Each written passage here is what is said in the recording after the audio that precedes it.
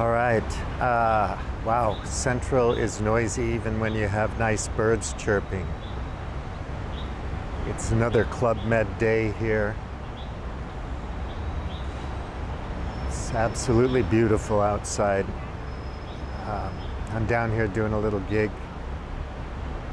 I was thinking about the drug thing in the States.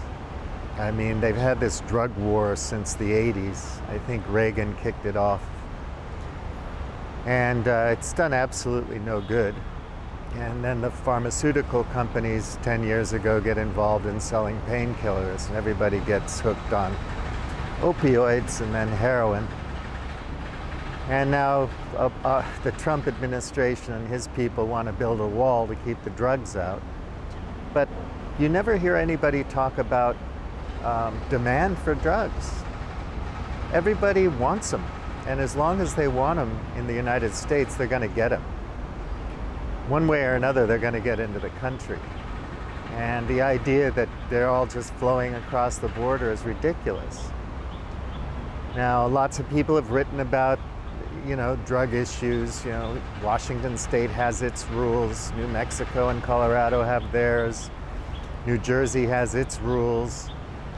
And you can make comparisons between other countries like Portugal that decriminalized drugs and has decent treatment programs.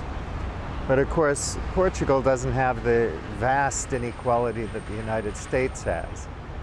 So I think demand for drugs has a lot to do with just feeling like you're hopeless. And you're never going to get anywhere near a middle-class life.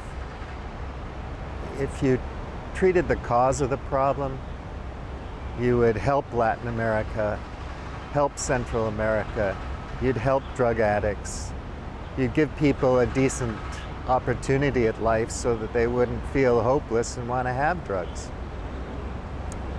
Treat the cause, not the symptoms. It's such a horrific waste of time. So the government shutdown would cost 15 billion or something like that, a lot more than what Trump wanted for the wall. It's just a colossal waste of time, and decades go by and nothing's done. I just don't get it. Well, if that's your bread and circus, you're going to get your drugs one way or another, and nobody's going to help, even if you want help.